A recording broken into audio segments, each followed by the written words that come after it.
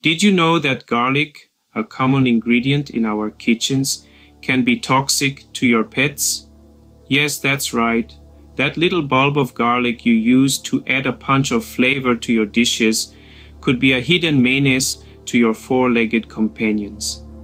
Garlic and its family members, like onions, leeks, and chives, are part of our everyday culinary lives, but they contain a substance called thiosulfate.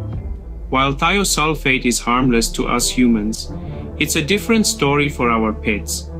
For them, this compound is a silent threat, lurking in the seemingly innocent cloves of garlic.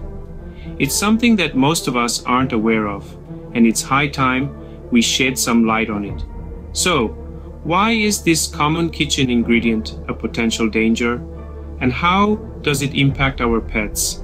It's all about that pesky thiosulfate, and we're going to delve deeper into that in our next segment.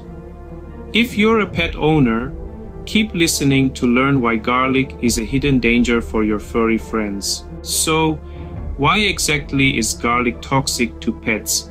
The answer lies in a substance called thiosulfate. Let's break it down.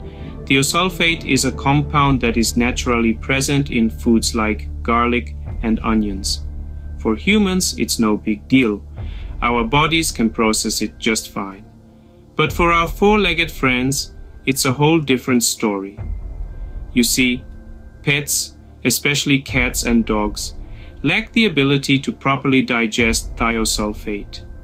This inability leads to a disruption in their red blood cells.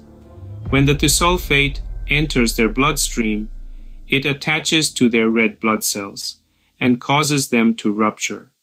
This rupture of red blood cells is a condition known as hemolytic anemia. Hemolytic anemia is as serious as it sounds. It's a condition where the body can't replace the red blood cells as quickly as they're being destroyed. Think of it like a leak in a water balloon. The balloon is losing water faster than you can fill it back up. This creates a dangerous situation for our pets, as red blood cells are crucial for carrying oxygen to the body's tissues. So, what happens when a pet ingests garlic? Well, symptoms of garlic toxicity can vary widely and often depend on how much garlic the pet has consumed. Common signs include lethargy, pale gums, elevated heart rate, panting, and even collapse. In more severe cases, the pet may experience vomiting, diarrhea, and abdominal pain. It's a distressing condition that can rapidly escalate if left untreated. But here's the thing. Garlic toxicity in pets is not always immediate. It can take a few days for symptoms to appear, which can make it tricky to connect the dots back to that garlic-infused meal. Understanding the science behind garlic toxicity is crucial to ensuring the safety of our pets. It's our responsibility to keep our furry friends safe, and that includes being aware of the hidden dangers lurking in our kitchens. Now, how can you tell if your pet has ingested garlic and is suffering from its toxic effects? Garlic toxicity symptoms can vary from pet to pet. However, there are some common signs that you can look out for. One such symptom is vomiting. If your pet has ingested garlic, their body might react by trying to expel the toxic substance, leading to bouts of vomiting. Diarrhea is another symptom that can be indicative of garlic toxicity. Similar to vomiting, diarrhea is a way for your pet's body to attempt to rid itself of the harmful substance. It's important to note that both vomiting and diarrhea can cause dehydration, which can further exacerbate your pet's condition. Another symptom to watch out for is weakness. Garlic toxicity can cause damage to your pet's red blood cells, leading to anemia. This condition can cause your pet to appear lethargic, weak, and uninterested in activities they would usually enjoy. Changes in urine color can also be a sign of garlic toxicity. Dark or discolored urine can be a sign that your pet's body is trying to flush out toxins, or it could indicate a problem with kidney function. Finally, garlic toxicity can also cause changes in your pet's breath, such as a garlic or onion-like smell. While this might seem like an obvious symptom, it can be easy to overlook, especially if your pet regularly consumes human food. Now, if you notice any of these symptoms, it's crucial to seek immediate veterinary care.